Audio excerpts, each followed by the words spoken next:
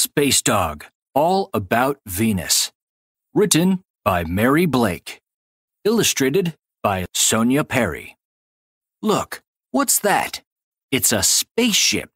And who is inside? Levy and Spacedog.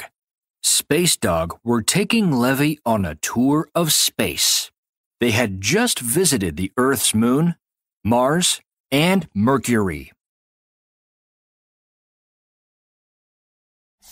Which planet will we visit next? Asked Levy. One very nearby.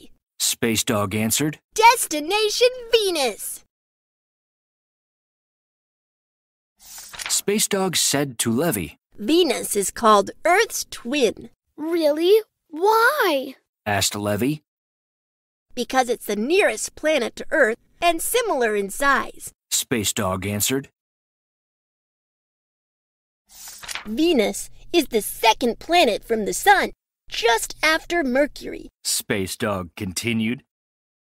So I guess it's hot too, said Levy. Yes, Venus is one of the hottest planets, said Spacedog.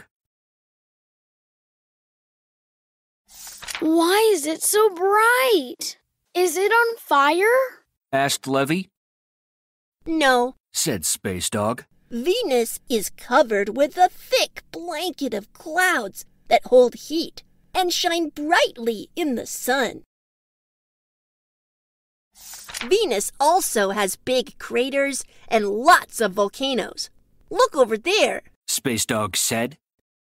Levy's eyes widened in surprise as he peeked through the clouds below. Suddenly, a warning siren went off. Uh-oh, exclaimed Spacedog. We have to move away from Venus's heat quickly before the ship begins to melt. With that, he turned the spaceship and flew away from planet Venus.